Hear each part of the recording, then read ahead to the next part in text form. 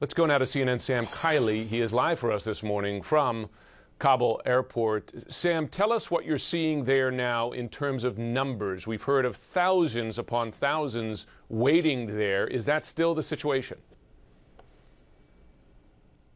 Yes, it is, in that but things are moving much more quickly. So there isn't actually, at the moment, an accurate estimate of how many people are on the base. Yesterday, there were about 14,000. There have been numerous aircraft taking off all day. I've been here about an hour and a half now.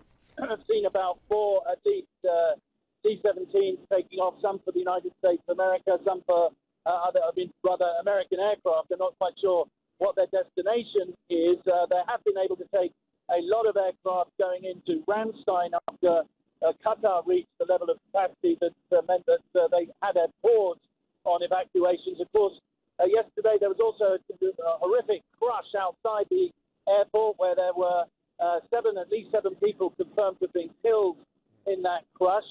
There is much more order, I have to say, inside the airfield, but a great deal of nervousness indeed, because as the Pentagon has been saying, they're insisting that the so-called Islamic State, Daesh as they're called here, there is active intelligence that they are posing a persistent threat to the evacuees who are gathered in huge numbers outside the airfield, and of course to the international community. And of course, one of the interesting things about that is that there was one thing that the United States and the Taliban really can agree on, and that is the danger of Daesh, of ISIS. The Taliban have killed a lot of ISIS over the last few years as they've tried to gain a foothold here.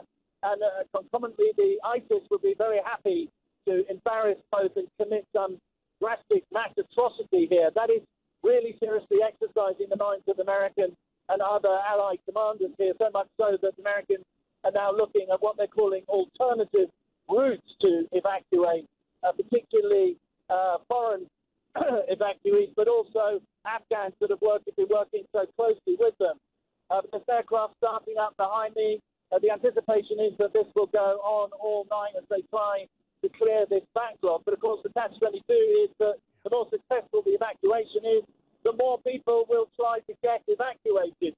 One of the real issues here is that paperwork is very hard to come by, difficult to trace, and given the huge humanitarian pressure to get people out, it's extremely difficult for the authorities here to cope. But it is looking, certainly on air side, better than it did in the last few days. Jim? Yeah, it's something of a Berlin airlift of humanity. Sam Kiley, good to have you there. We know you're doing so at great personal risk to you and your team. Please stay safe.